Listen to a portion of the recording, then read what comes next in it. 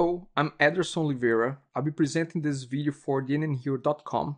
In this video, I'll be talking about having content in different languages within your DotNetNuke website.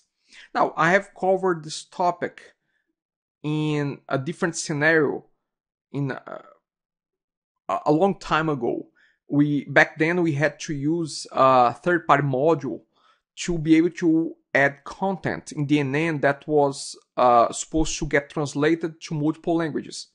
Now, since DNN 5 something, there's a feature that was added that you can set up DNN as a true multilingual content management system. So let's have a look at that today. Now, as you can see here, I have already installed the second language to my site, and you can see English US and French Canadian with the flag top. As you can see, I just click and it translated automatically. Now, we're talking about the content of the website, not the labels, but the actual content, this part here.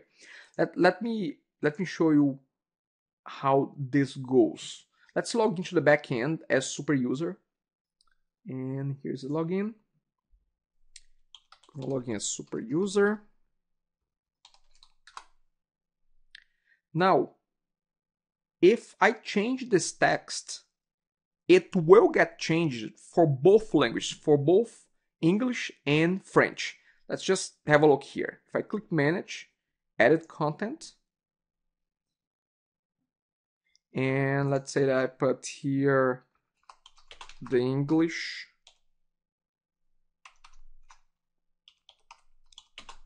content. So this is the English content. So let's save this. Now, after we save, we have the change right here. But if we try to flip to French, the content is exactly the same. So the change that I have done in the English side gets reflected to the French as well. So, and the reason is that this content doesn't know which language you are using.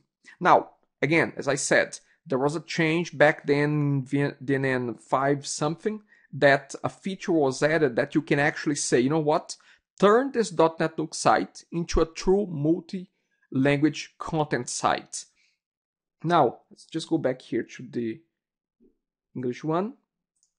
So here's what we have to do to make sure that we have different contents depending on the language. We have to go to host, and then under host, go to host settings.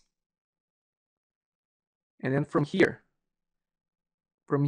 go to basics, actually other settings, and then scroll down, and we have a checkbox that says allow content localization. Now, it's by default unchecked. We can check it. Once we save this, DNN will actually, this is, first of all, is that this cannot be reverted back. So it's one-way street here. So be careful when you check this. And I was alerted that you have to be very careful on that. I'm not sure if it's because it's not, I think it's fully tested, but I don't think that people have used that extensively yet. But in any case, when you change that, when you check this box and click on update, there will be some database changes that will happen to the core structure of DotNetNuke. Now, let's do that now. And again, one-way street here. No way to get back. So let's click update. And once this is done, we also have to go to admin languages, and we have to click on enable localized content. Actually, this is the one that will do the actual trick. This option will only show up once that checkbox is checked. Let's have a look again here. Let's go to host settings again. I'm just going to uncheck this, update, and I'm going to go back there to admin languages. You see, the link to enable content localization is no longer here. So actually the changes have not been done yet. It's only after we click the link here that says enable content localization. Let's go back there. And again, that's the reason why they are very careful on this, because you have first to change it as host, then you have to go to admin language to really enable it. So they were very extra careful here. So let's go back to host settings, other settings, and then allow content localization. Click this, update. Now let's go back there to admin languages, and then let's click enable localized content. Now there's some sort of a wizard here that has started. It says what is the current language. I'm gonna click on, and it's actually warning me, once localized content is enabled, the default site culture will be set permanently, and you will no longer be able to change it. Okay, so but it's only talking about the default site culture, which will be set to English. This is only the default one. It doesn't mean that you cannot add more languages. So let's click on enable content localization.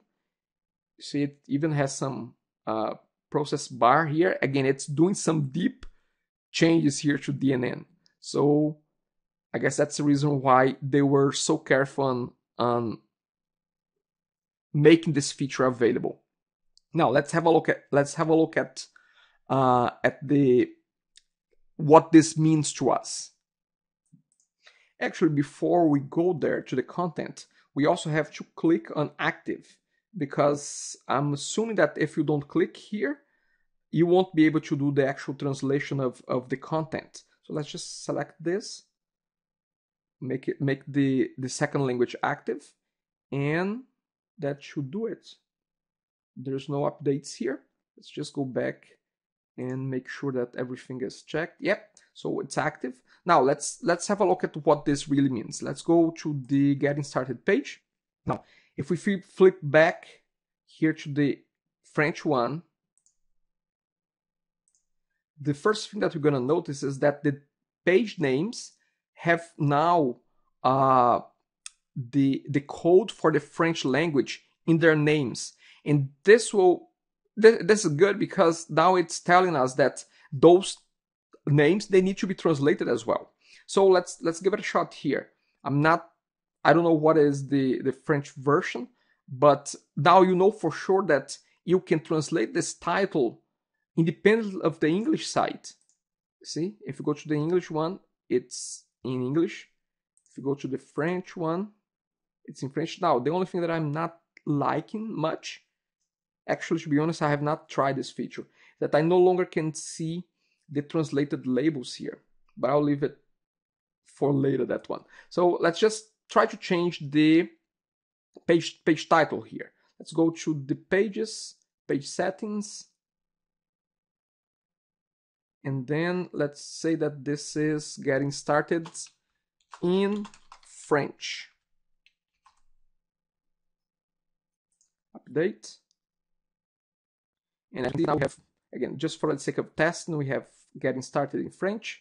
If we flip, it will be getting started. Now, the key area that I want to see working is that when I flip to the French site and I change this content here, this content should only change in the French site. So let's click on Manage, Edit Content, and let's go to, let's scroll down. Not sure why this is showing up at the top. Let's scroll down and let's change this, the French content. And let's see if this will only change the French version. Okay, so we are in the French version. We see the French content here. If we flip to the English version, we see the English content. So as you can see now, the content really knows that we are in the French or in the English site. And that's what we wanted here. Now, I'm just not sure why the labels are not getting changed together. If we flip to French, it's not changing here, and it was before. Later, I'll try to track this down and see how we can make sure that the resources are also working together. But again, this is the first time that I've tried the actual content localization that comes default in .NET Nuke. Thank you very much, and that's it for now. Bye.